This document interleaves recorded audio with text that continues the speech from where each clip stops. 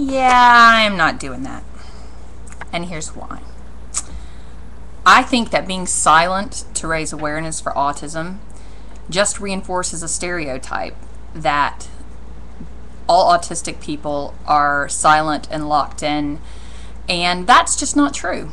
My autistic son talks all the time, and to be honest, we'd be better served by a protest in which everyone was forced to speak in lines from Charlie Brown movies than by a protest in which everyone is being quiet. That's not representative of the autistic population, I know. Also, I'm not really sure how effective a campaign in which we're globally passive-aggressive really is. Having a worldwide Pout, I'm not sure that's the best way to get out our message. I don't see the people we're trying to communicate with, the people we're most trying to get our message across to, I don't see them suddenly perking up today and going, gosh, what happened to all those autistic people? What happened to all those cranky parents who are usually in here complaining that we've cut their services? This is terrible. We can't have them being quiet for a whole day. We got to do something. Of course they're not going to say that.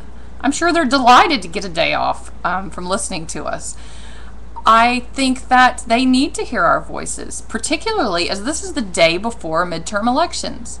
I'm not going to get overly political here, but I think if you have a message and you're trying to communicate it, then communicate. Don't take the day before elections to suddenly go still and quiet and hope they recognize how polite you're being and decide to give you your way. Sharon Engel, are you behind this autism awareness campaign? Anyway, the squeaky wheel gets the grease, so squeak.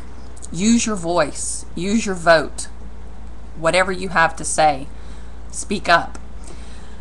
And in case you came here today for the costume parade and not my rant against the global pout, here is my parade of cute children in Halloween costumes.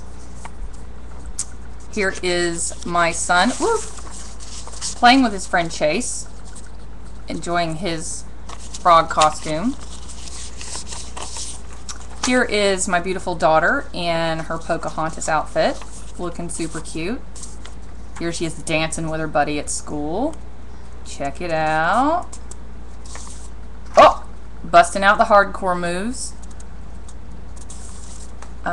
Here is my beautiful niece Sloan in her poodle costume, not wearing her poodle ears because she does not like them, but she is beautiful. And there's a happy Billy enjoying the swings in his astronaut costume. He kept saying he was flying.